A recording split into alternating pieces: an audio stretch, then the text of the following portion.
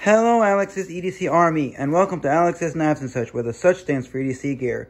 This is what's in my EDC pocket for today. And I'm going to the mall, so this is what I'm carrying. The O knife splint. That one's not being carried. The Lawman's not being carried. The Leatherman Rev. As we all know, it's on Blade HQ right now, on sale for $39.99.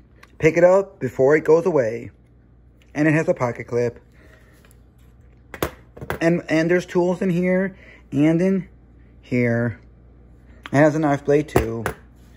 Then I got the Birdshot IV, the Blade HQ exclusive Birdshot IV edition of the Victorinox Classic.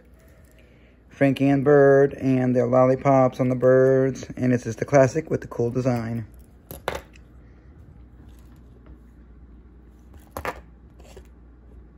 Then I have the Seeker 3 Pro, which has 4,200 lumens. And this beefy big boy, which is the Cold Steel Voyager. And drop point. Dual thumb studs, backlock, triad backlock. They gave me two of these clips. So I have a lefty and a righty, and I'm using a righty. And that's the Voyager. It's stonewash. And it is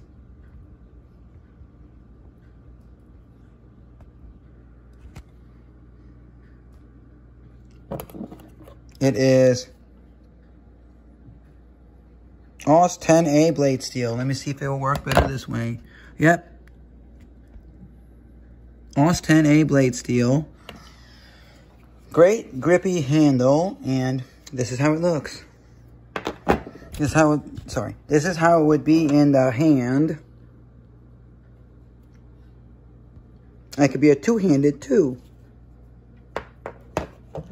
The O-knife splint in N690, the Cold Steel Voyager drop point in AUS 10A, the Leatherman Rev with a 420 HC blade steel and a pocket clip, and the Blade HQ exclusive Birdshot IV Victorinox Classic SD, as well as the tan or desert tan Light Seeker 3 Pro and with 4,200 lumens, and that's the light things for you.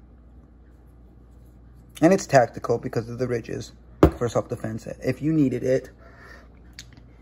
Oh, and me taking to the mall, the Mocha Starbucks Double Shot Energy. I might get a tall cinnamon dolce, or dolce, however you say it, if the Starbucks is open at the mall. And let me know what your EDC is in the comment section below. Like, comment, share, subscribe, even dislike. Have a great day. Be safe. Subscribe to my channel for more to come. Remember to use those sharp blades. Be safe and enjoy your day and have fun. Bye.